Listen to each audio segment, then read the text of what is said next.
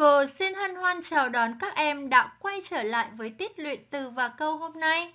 Ở tiết trước, các em đã biết cách phân tích cấu tạo của tiếng. Trong tiết học này, chúng ta sẽ cùng nhau luyện tập về cấu tạo của tiếng. Trước khi vào học bài mới, chúng ta cùng ôn lại về cấu tạo của tiếng các em nhé. Hãy cho cô biết, tiếng gồm có mấy bộ phận? Tiếng gồm có 3 bộ phận. Bộ phận thứ nhất là âm đầu, bộ phận thứ hai là vần, bộ phận thứ ba là thanh. Tiếng nào cũng phải có vần và thanh, có tiếng không có âm đầu. Các em hãy vận dụng kiến thức mà chúng ta vừa được ôn tập và thực hành vào làm bài tập cho cô nhé. Chúng ta cùng đến với yêu cầu của bài tập số 1. Phân tích cấu tạo của từng tiếng trong câu tục ngữ dưới đây. Ghi kết quả phân tích vào bảng theo mẫu sau. Nhiệm vụ của các em trong bài tập này đó là phân tích cấu tạo của từng tiếng trong câu tục ngữ. Khôn ngoan đối đáp người ngoài, gà cùng một mẹ chớ hoài đá nhau. Sau đó điền vào bảng phân tích này. Các em đã hiểu rõ yêu cầu của bài tập chưa nào? Hãy tạm dừng video và hoàn thành bài tập vào vở cho cô nhé. Và bây giờ chúng ta cùng đến với đáp án. Tiếng khôn, âm đầu, g. Vần ôn, thanh ngang. Tiếng ngoan, âm đầu, ngờ. Vần oan, thanh ngang. Tiếng đối, âm đầu, đờ. Vần ôi, thanh sắc. Tiếng đáp, âm đầu, đờ. Vần áp, thanh sắc. Tiếng người, âm đầu, ngờ. Vần ươi, thanh huyền. Tiếng ngoài, âm đầu, ngờ. Vần oai, thanh huyền. Tiếng gà, âm đầu, g. Vần a, thanh huyền. Tiếng cùng, âm đầu, g. Vần thanh huyền. Tiếng một, âm đầu, m. Vần ốt, thanh nặng. Tiếng mẹ, âm đầu, m. Vần e, thanh nặng. Tiếng chớ, âm đầu, chờ.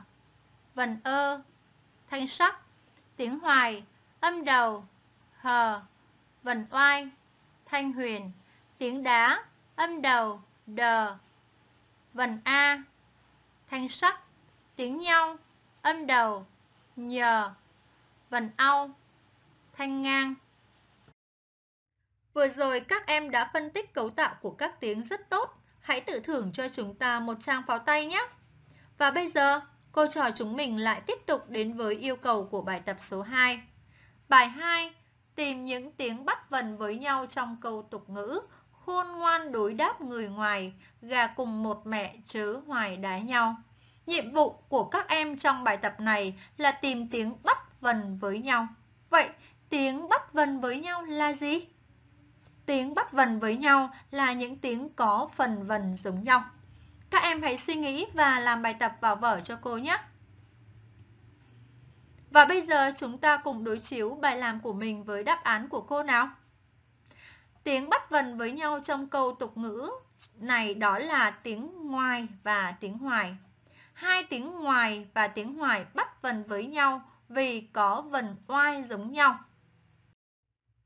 Chúng ta tiếp tục đến với bài tập số 3. Ghi lại từng cặp tiếng bắt vần với nhau trong khổ thơ sau. So sánh các cặp tiếng ấy xem cặp nào có vần giống nhau hoàn toàn, cặp nào có vần giống nhau không hoàn toàn. Các em hãy đọc thầm đoạn thơ và làm bài tập vào vở cho cô nào. Và bây giờ, chúng ta cùng đối chiếu với đáp án của cô nhé. Cặp tiếng có vần giống nhau hoàn toàn trong khổ thơ đó là cặp tiếng chắt, thắt. Hai tiếng này có vần oắt giống nhau. Cặp tiếng có vần giống nhau không hoàn toàn đó là cặp tiếng sinh, nghênh. Tiếng sinh có vần inh và tiếng nghênh có vần ênh.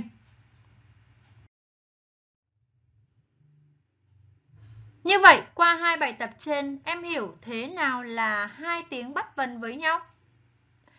Rất là dễ phải không nào? Hai tiếng bắt vần với nhau là hai tiếng có phần vần giống nhau hoàn toàn hoặc không hoàn toàn. Cô ví dụ, trong các câu thơ, lá trầu khô giữa cây trầu, truyện kiều gấp lại trên đầu bấy nay, hỡi cô tắt nước bên đàng, sao cô múc ánh trăng vàng đổ đi, thì trong những câu thơ này ta sẽ có cặp tiếng bắt vần với nhau, đó là cặp tiếng trầu, đầu. Còn ở hai câu thơ cuối, cặp tiếng bắt vần với nhau đó là tiếng đàng, vàng. Cả hai cặp tiếng này đều có phần vần hoàn toàn giống nhau. Bài tập vừa rồi đã giúp các em hiểu rõ thế nào là những tiếng bắt vần với nhau. Chắc hẳn các em đã làm bài tập rất tốt phải không nào? Hãy cùng thư giãn với cô bằng một câu đố nhé. Bớt đầu thì bé nhất nhà, đầu đuôi bỏ hết thì ra béo tròn, để nguyên mình lại thon thon, cùng cậu trò nhỏ lon ton tới trường. Đố các em biết là chữ gì? Chúng ta cùng đến với câu đầu tiên. Bớt đầu thì bé nhất nhà, theo các bạn là chữ gì? Đó chính là chữ út. Thế đầu đuôi bỏ hết thì ra béo tròn là chữ gì? Đó chính là chữ ú. Thế để nguyên mình lại thon thon, cùng cậu trò nhỏ lon ton tới trường là chữ gì nào? Đó chính là chữ bút, một đồ vật rất là thân quen với chúng ta phải không nào? Như vậy là cô trò chúng ta vừa cùng nhau luyện tập về cấu tạo của tiếng. Các em nhớ nhé. Tiếng gồm có 3 bộ phận: âm đầu, vần, thanh. Tiếng nào cũng phải có vần, thanh. Có tiếng có âm đầu, có tiếng không có âm đầu. Ở nhà, các em hãy hoàn thành các bài tập vào vở, sưu tầm thêm các câu đố chữ và chuẩn bị bài luyện từ và câu tiếp theo, mở rộng vốn từ, nhân hậu, đoàn kết. Tiết học của chúng ta đến đây là hết rồi. Cô thân ái chào tất cả các bạn. Hẹn gặp lại các bạn vào những buổi học sau nhé.